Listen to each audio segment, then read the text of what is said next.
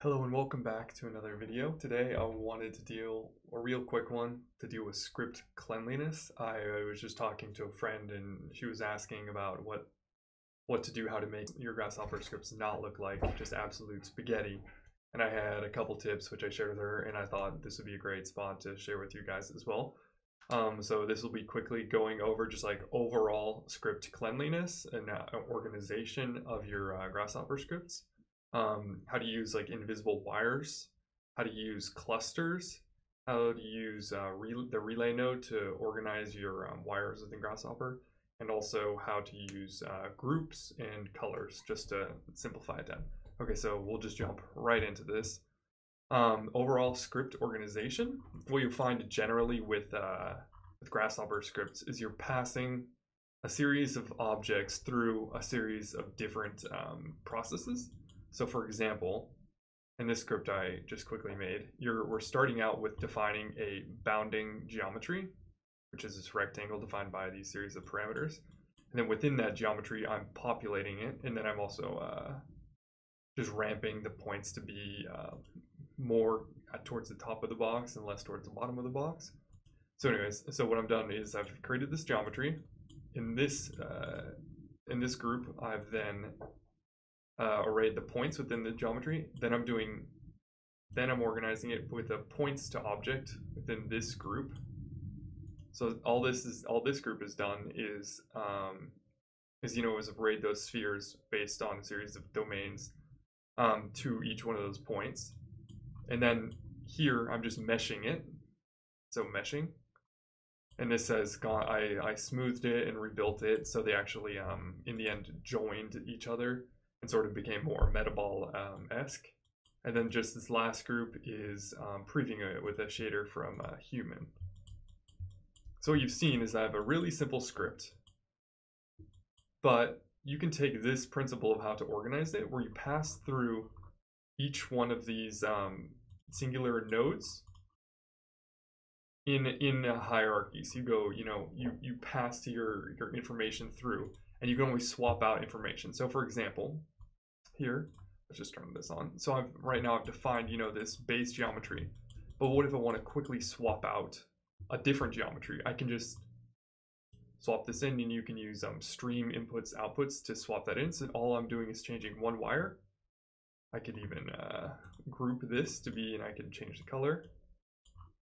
And in the end, this will have quickly outputted that same thing just with that end metaball result using the same pass. And so this allows like a lot of control, because in between this node and this node, you're going from a scattering or population of points, like three-dimensional points, and all this group is doing is putting an object on those points, and I can do whatever I want within this, and it's always like a controlled thing. Anyways, so that's just like the overall organization of these scripts. So what I'm going to show you is how to do some invisible wires. So one thing that I noticed in here is that there's a couple seeds. For example, this populate 3D has a seed, and I can change this, of course. And so this seems to be like a main parameter of this script, where I can generate continual different iterations using the seed. So I'm actually going to pull this out and put it up here. And I know there's another seed over here. Where is it? The random. Here, so let's just generate another guy here.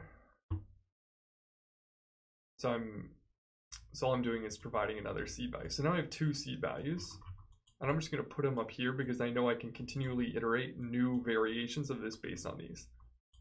And now what I'm going to do is go down to here to generate. So the thing is that during a complex script, these wires are what's going to cause your complexity and dirtiness of your script.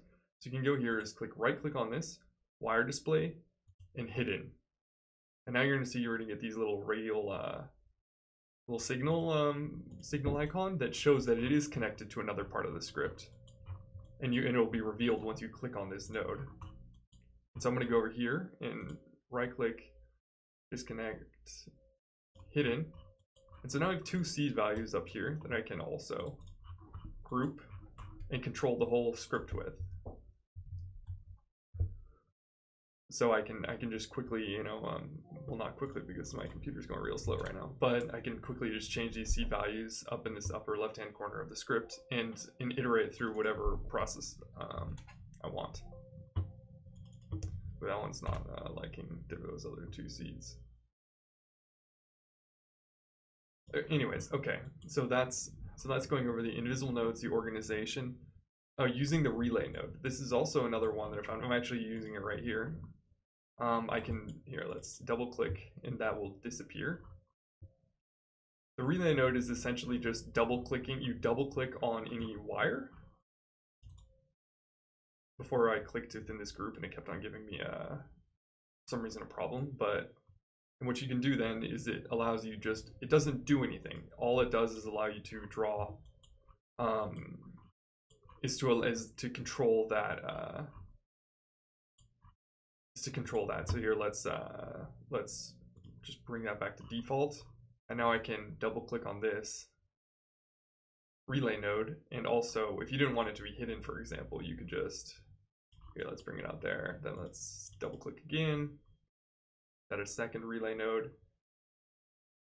And you can bring this up here, you know. I don't know, that's of course real dirty, but I'm just showing you the possibilities of the relay node. Okay, the last thing is I've just clustered. So what I've done is I've grouped these nodes. Here, let's just delete this. So this is the points here, input points, output geometry. So what I'm gonna do is just delete that. And now and then scroll wheel, hold it down, and you go to here, to the group, and you get a group. And when you can right click on this group, and then you can of course name it. PT object, so point to object, and whatever your default color, this will appear as that color. My default color is purple, but you can go down here and change that, so you can quickly iterate and create like a nice organization for yourself. I think this is really helpful and like clear. Another alternative is not grouping these guys, but just grouping these, so highlighting these containers that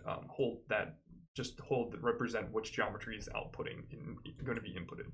You know, so you're inputting a geometry node, which is going to be a bunch of B reps, and then I'm unioning those B reps, meshing, rebuilding just to get rid of any inconsistencies and errors, smoothing and subdividing, and then another output before I'm visualization. Anyways, okay, and the last tip which I'm going to show you today is clustering. And this is just real simple. All it is basically, so I know that I have this node, or maybe I'll want to use this, you know, this population of points elsewhere in my script. And what you can do is you can highlight all of this. Actually, let's not highlight this guy because I want to keep that outside my cluster. Just these ones. Middle mouse or scroll wheel click and then go to cluster. And what it'll do is it'll put all of those components within another component. And all the inputs will remain. So you can see how this will immediately be able to clean up your script.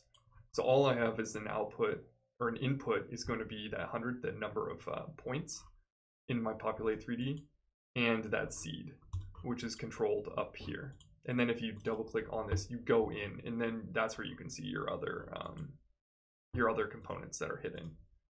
So this is really nice to, of course, keep your scripts clean as well. Anyways, just wanted to quickly make this and show you, you know, the possibilities of keeping your scripts clean and avoiding spaghetti. Anyways, if you like this video, please leave a like, subscribe, and have a great day. Thanks.